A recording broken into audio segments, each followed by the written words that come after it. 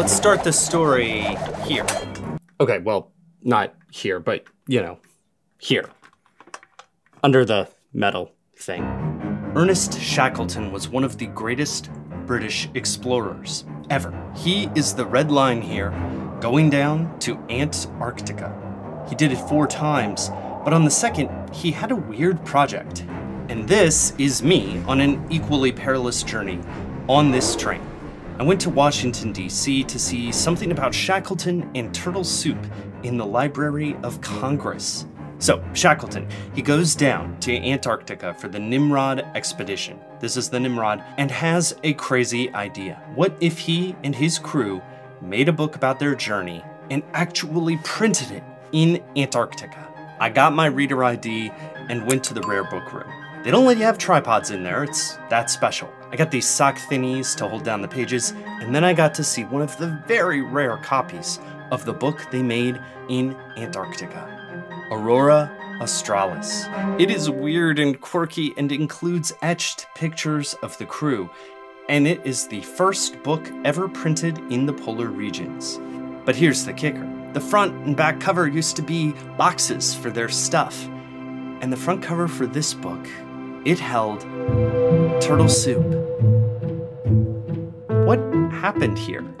Over the past few months, I've kept running into turtle soup over and over again. I was doing a baseball story and ran into the Hoboken Turtle Club, which came together to eat a bunch of turtle soup. I was researching canned soup and found turtle soup direct from sea to kettle. Look at all these old fancy menus. It is turtle soup, and then gone.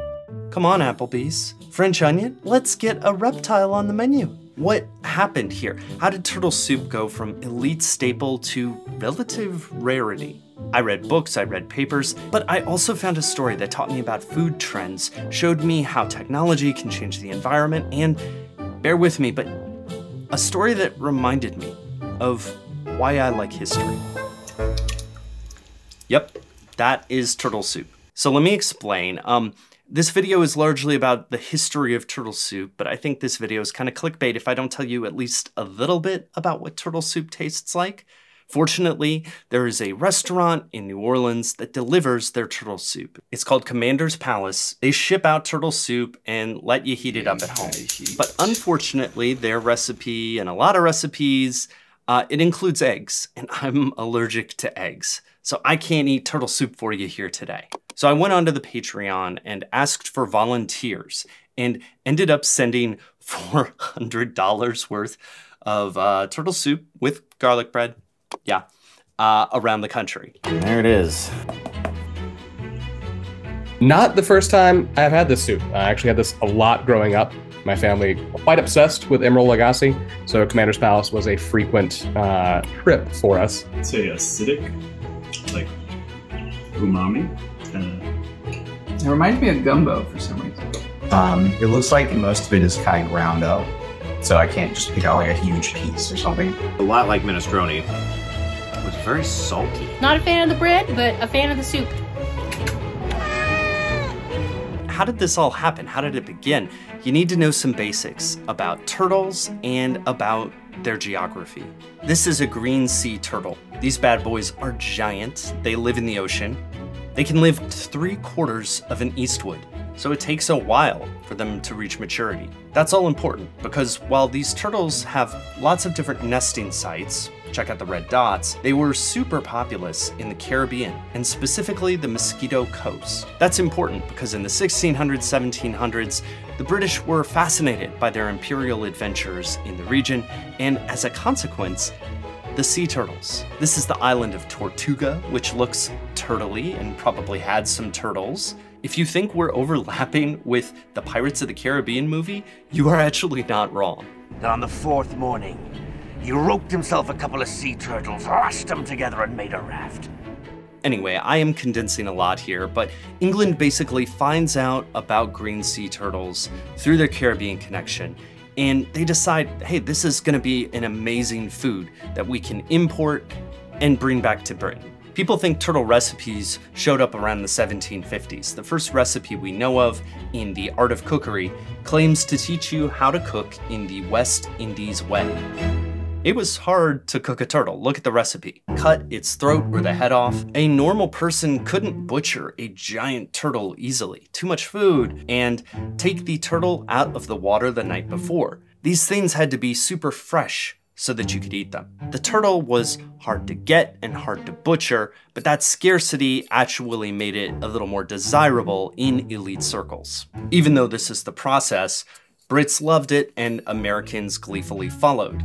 Remember, even though the Americans rebelled in the 1700s, they were also burdened by a big inferiority complex. They wanted to borrow elite customs from the British, and green sea turtles were an appealing option. When they couldn't get these turtles, they started using any turtle they could find, including snapping turtles. This USGS map shows you that they show up all over the United States. Or they used the diamondback terrapin as a substitute. The soup that my friends ate, as delicious as it is, it's not using the green sea turtles that gave turtle soup its start. The same thing goes for mock turtle soup. It's often a calf's head that is used to substitute for the turtle. It became so famous that you had the Alice in Wonderland song of the mock turtle. Get it now? This is the turtle part, and here is the calf's head. Turtle soup was such a desirable, elite thing that people were rabidly making a bunch of knockoffs. I mean, this was a fad like Supreme or something. So what went wrong? Whoa! It's like some swag. Pamphlets. Okay. We've got a receipt. Information on Commander's Palace. So I picked out everybody's turtle soup over the internet. It was shipped to them. It's this extravagant thing that is enabled by shipping networks and the technology of the internet, and in a weird way that connects to the history of turtle soup.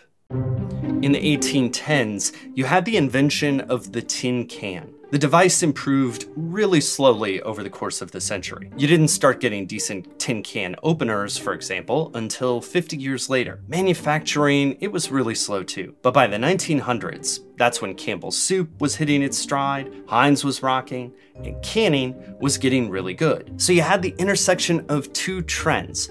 Turtle soup is this amazing elite thing that is hard to butcher and hard to get and transport. But then you've got cans, which make all those things a lot easier. Suddenly, the turtles can be butchered by professionals in the cannery and then easily shipped out to restaurants or individuals. The 1900s did include shipment of big turtles, like this one to the Fulton Fish Market in New York. And you also had some amped up importing of turtles, like this Turtle King, who was importing live turtles, but he also brought in preserved turtles, sun-dried turtles, and non-live products. But cans were a breakthrough. They spawned the rise of a bunch of canneries in places from Key West, Florida, to Texas. This map shows the boatload of turtle canneries in Texas. Let me highlight those in red. Look at this chart of sea turtle commerce by pound in Texas.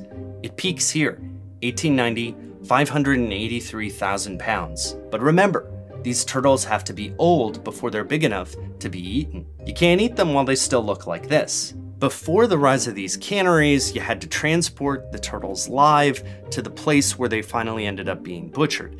Now, you could can them in a central location and ship them out everywhere. This dramatically increased the supply. It also meant there was a lot of overfishing. They stopped being able to find green turtles, and they kind of turned into tourist traps. Turtle burgers? Anyone? Look at that Texas bar chart again. By 1927, it was at 1,500 pounds. Basically nothing. Popular sentiment began to turn too. These pictures and videos coming up, they're kind of weird.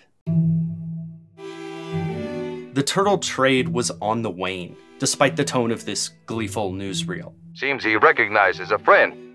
Well, he'll soon be in the soup himself. In 1947, Life magazine published a magazine article about the rare remaining sea turtle slaughterhouses, gloomy reptiles in a steamy room, where even the owner was shaken by the sound of the turtles howling. In the 1980s, trade restrictions really ended turtle soup from green sea turtles. Today, the snapping turtle has protections as well. So that is how turtle soup took over the world and then disappeared. It started as this rarity. Then a big new technology blew up the bubble until it had to pop. They're lugged unceremoniously off to the cannery. Now remember, this isn't what our friends ate from Commander's Palace. Far from it. Tonight I dine on turtle soup. There's, of course, going to be Ninja Turtle jokes all throughout this. Because it's got a little of that oaky, sweet kind of flavor, almost caramelly. Garlicky undercurrent punches through the sea of turtle. Mm-hmm. If I just had this at a restaurant and all of a sudden it got banned because they're killing turtles, I wouldn't be that torn up, I don't think. Like, it's really good, but it's not so good that I would, go up in arms about it. I can't even eat turtle soup, so why do I care about it? I thought Save the Turtles was only about plastic, but some of the roots of the movement were actually in these campaigns to get rid of the green turtle trade. And the fickleness of Western enthusiasm for turtle soup makes me a little more sympathetic to the places where some species continue to be popular, largely in Asia, but also in New Orleans or Philadelphia. But listen, I'm gonna go back to the Library of Congress and those men who just had to bring turtle soup to Antarctica. I think when history is most interesting, it's like visiting a foreign country. Some cultural things, like turtle soup, are so different that they make you re-examine the things that you covet or prize in your own time. But a key part of visiting a foreign country is also the familiarity. There isn't just a disconnect, but a through line from people here to people somewhere else, or from people now to people then. The front cover could be as strange as turtle soup, but the back cover once held honey. All right, that's it for this one. Thank you so much for watching. Obviously, very grateful to the Patreon supporters who tried all that turtle soup out. Thanks for doing that. There's a reaction video up there now. I'm not gonna lie, I really enjoyed going to the Library of Congress. Did some Instagram influencing there as well. So, pretty excited to multitask. But yeah, if you haven't been here before, this is a personal channel where I post personal videos, history videos, stuff like that.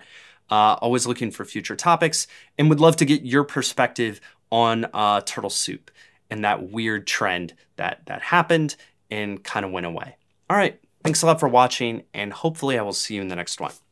All right, bye.